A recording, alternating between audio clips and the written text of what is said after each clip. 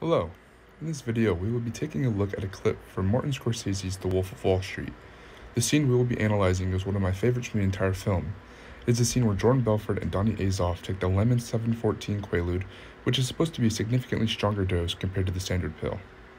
Now, without further ado, let's jump right in. Gold! Think they lost their potency? Huh? Check the bottom! January 81. They're fucking duds. Let's take two more each. Yeah. Jordan! Yeah, babe. What are you two retards doing? We're working out, honey. We're both Ditos on the phone. Okay. Okay? Okay. Hey, Bo, what's going on? Jordan, listen to me clearly.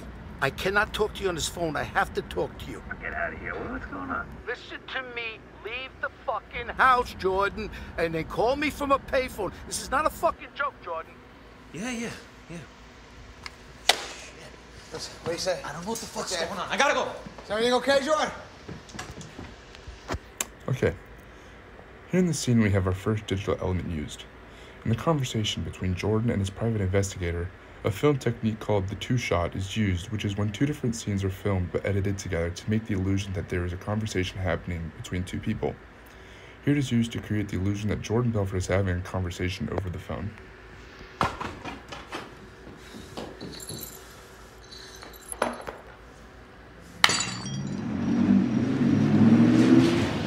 The closest payphone I could get to was at the Brookville Country Club. It was a real WASP stronghold, just a mile down the road from my house.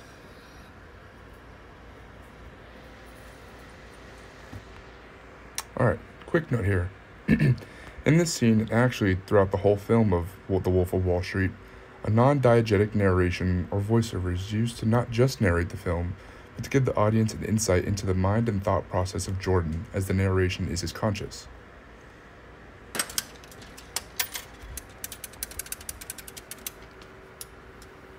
Hey, Bo, what's up? It's me. What's going on? I'm at a payphone. What's going on? Listen to me carefully, please.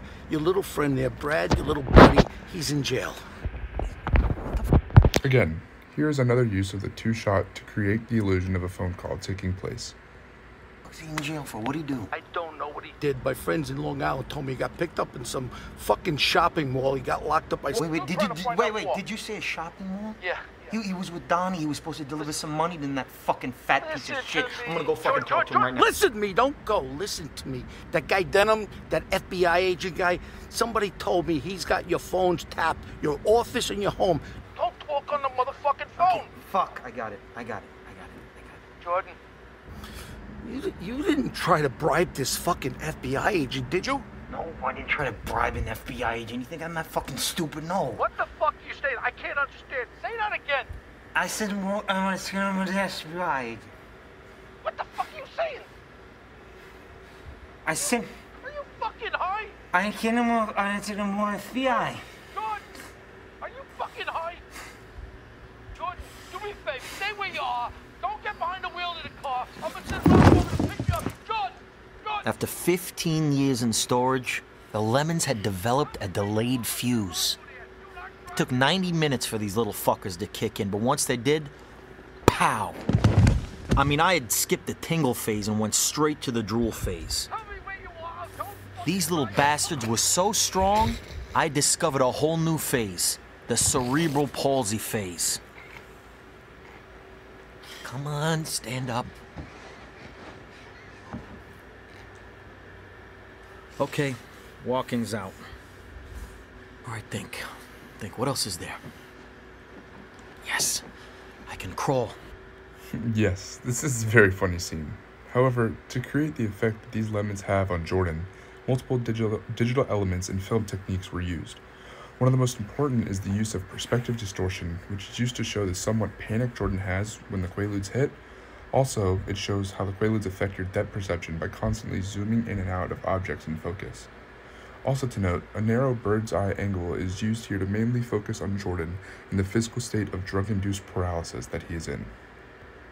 I can crawl like Skylar.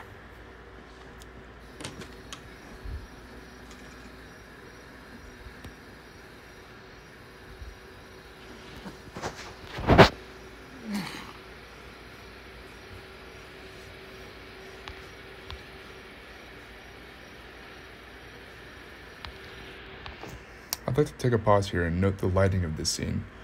Here, everything in the surroundings is dark. However, the white Lamborghini is shimmering in the light, intensifying the importance it is of making it to the car.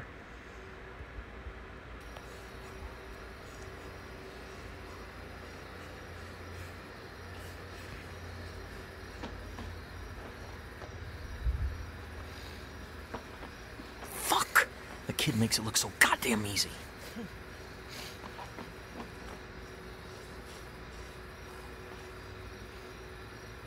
Think, you motherfucker, think. Yes! I got it. I've got it. I can roll. I can roll!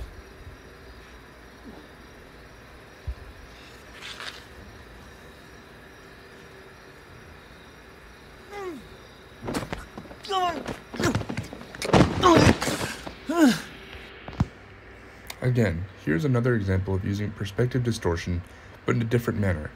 Rather than adding special effects to the recording to create the effect of being high, multiple shots using two different staircases were used. One is the actual staircase at the country club, and the other is the one that Jordan's high mind perceives. Also, this is another great example of using a non-diegetic sound to create the effect that the audience is in Jordan's head.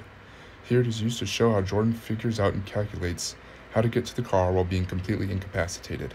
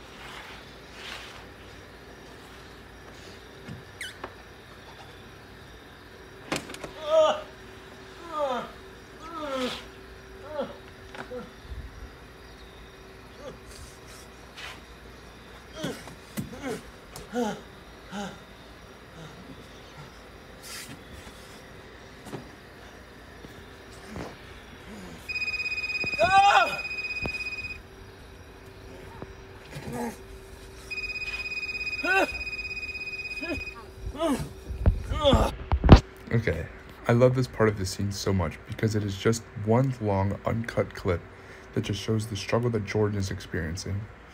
Unlike the rest of the limousine, which is full of cuts, edits, and special effects, this scene is a simple wide shot with a lateral moving tracking shot. The point of this clip is to really show the physical effects of these lemons. You have to crawl, roll around like a toddler, and maybe even use your feet to open your Lamborghini and drive home.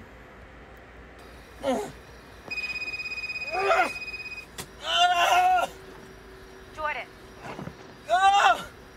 Jordan? Oh, Jesus. Where are you? I'm at the country club. What?